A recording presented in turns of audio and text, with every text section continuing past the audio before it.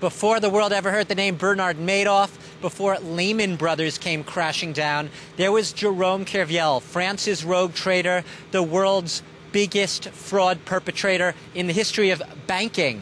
And it sent shockwaves through not just France, but through the whole banking sector here in France, and the second biggest bank in specifically Société Générale. Now, in less than an hour, in the courthouse you see behind me, a judge is going to be handing down a verdict that could send further shockwaves through France's financial system. It all depends on the way it goes.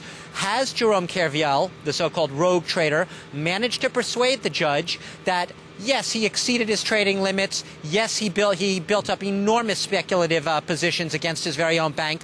But his bosses knew all along what he was doing. And so long as he was making money for the bank he loved, they were just fine with that. Or will the judge go the way of Société Générale and say, no, this indeed was a rogue trader in every sense of the term rogue, a man who acted on his own, in his own interest, in the middle of a trading floor, unbeknownst to his bosses, making very big bets that they knew nothing about until it was too late.